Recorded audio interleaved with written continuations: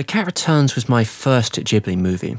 I watched it on film for many years ago, and I was drawn into its soft world. I couldn't look away. It felt different. Thinking back, I knew it wasn't a Miyazaki. It was a follow-up to Whisper of the Heart, the first instance of Ghibli doing a sequel. I wondered after my video on Whisper if anyone was still talking about it. Not so much, but the snake eater A&B. This is beautiful, and this is the reason I'm gonna make this video. Let's go there.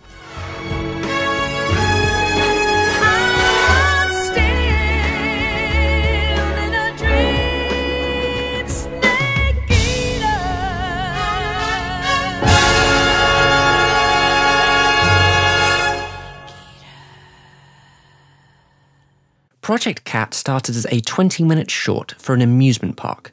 The original author, Aoi Hiragi, wrote a treatment for the story. Miyazaki gave her 3 conditions, to include the curious antique shop, the baron who inhabits it, and who could forget Muta. If anyone, it would be the amusement park themselves, who later cancelled the project. It was not meant to be, yet from the old ashes reignited anew, as Ghibli needed new blood for their next generation. They resurrected Project Cat, turning it into a testing ground for young directors. Upon seeing Hiroyuki Morita's storyboard, Suzuki's eyes lit up with a spark. This was no longer going to be a short, it was a full feature, a bona fide hit, and you, Morita, are going to direct it. So who was Morita? Well, he was a prestigious animator who directed the 3rd episode of Golden Boy. The Kagure Special Corkscrew Kiss!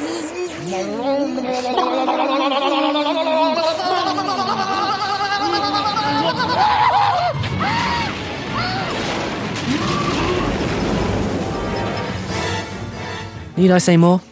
Well, Ghibli admired how he expressed himself during My Neighbor the Yamadas. His ideas were clear, and his characters striking, especially when it came to Haru, whose down-to-earth attitude was the defining reason for Suzuki's decision. But Morita wasn't alone. Reiko Yoshida wrote the screenplay alongside him. She's best known for her work at Oh yes, it's 2002. Tokyo Mew Mew. Together they'd expand on Hiragi's original draft. For Haru, their opening encapsulated her personality. Clumsy, energetic, the every girl, who's so late there's no time for tardy toast. Haru contrasts with the Miyazaki girls of late. She's not exceptional, with plenty of room to grow, but that doesn't mean she doesn't have a big heart. So I should be there in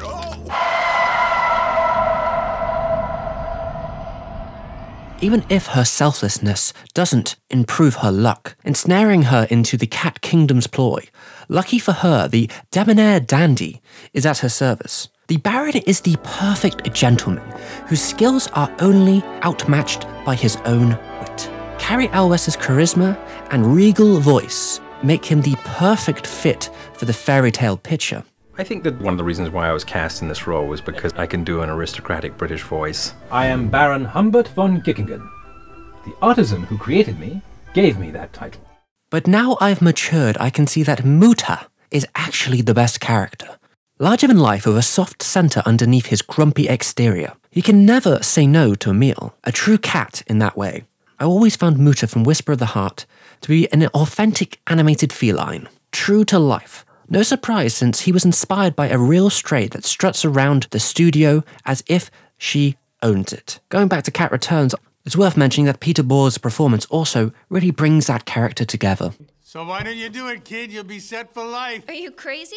What? It might not be all that bad. My favourite Muta scene is when he jumps into the catnip jelly. Things weren't going great to begin with. Then Muta seems to be supposedly drowned because his eyes are much bigger than his stomach. Oh, I won't leave him.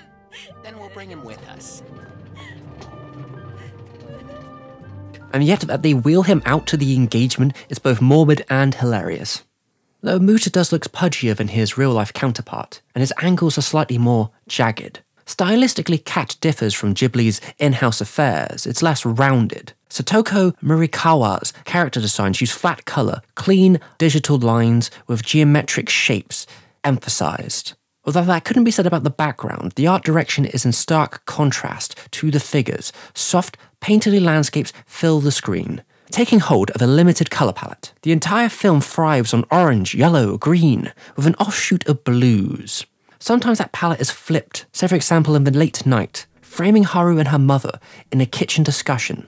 You have the cool line work, Haru's hair down and deep blue hair as they reminisce. It's so comfy and suffocates itself in charm. Haru herself is a bit of a style icon, with multiple outfits through the film, each using a different key colour in the palette, showing the film's attention to detail. Speaking of which, Yuji Nomi is back and returns bringing the biggest orchestra Ghibli has seen yet, jam-packed with 29 songs for its short length. A nostalgic and baroque sound encapsulates it, and while I prefer the style of Whisper of the Heart, there is no doubt that Cat has its peaks. The Cat King's Parade, magic awaits the dead of night before it appears. The opaque sound in the distance calls back 100 years with each chime.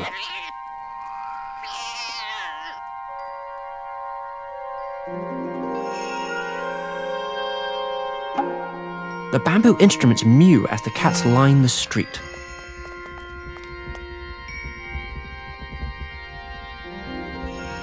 It's a real standout. What about the waltz? The Katzenblut. It starts with a solitary accordion before it transforms into something starry-eyed. You really begin to believe the fantasy as you watch these situations.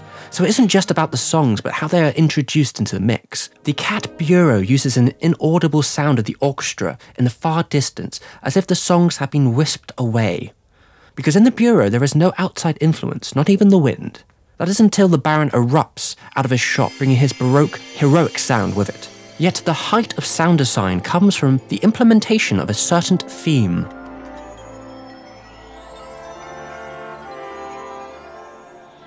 Looks like they're riding the wind. Follow those lights. Got it. As the Baron flies through the action, we hear the motif from Whisper of a Heart incorporated into the soundtrack. It only appears twice, during the jump to the Cat Kingdom and after the adventure is over. The Baron signifies everything that Shizuku learnt, not to mention the origins of her own influence. You see, The Cat Returns is the finished novel of Shizuku. That was the author's original plan when she wrote the draft. Haru needs to follow a cat through an elongated back alley, all to find the Baron still in the same antique store. Different aspects of her school life were reinterpreted back into the story, including her fascination with fantasy and an elusive, dashing gentleman. Meow. It's fascinating to see how early concepts from Whisper take hold in their final form. Shall we? And off we go!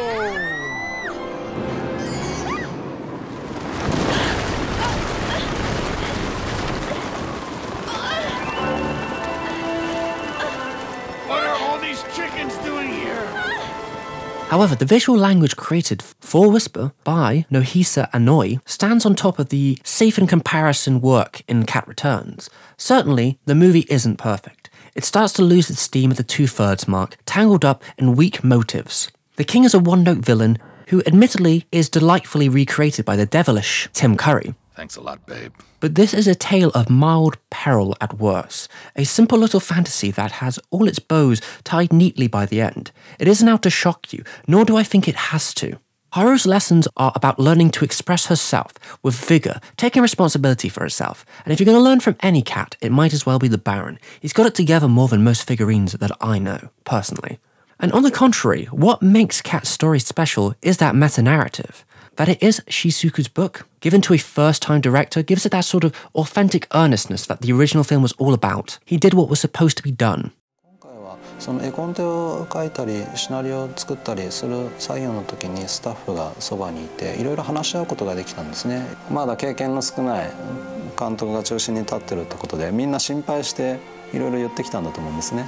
で It's a decent adaptation of what he was given, but follows closer than Whisper of the Heart ever did, expanding on when needed to, and rarely going off the rails until about the end, which has its own pros and cons. As a follow-up, it enriches the original, and even if its humble offerings won't be put next to the other Ghibli titans, it still became the highest-grossing Japanese film that year. It was no failure. If you are a cat connoisseur like Haru, then you know where to find it. As for Morita, I hope to see you again in the future someday.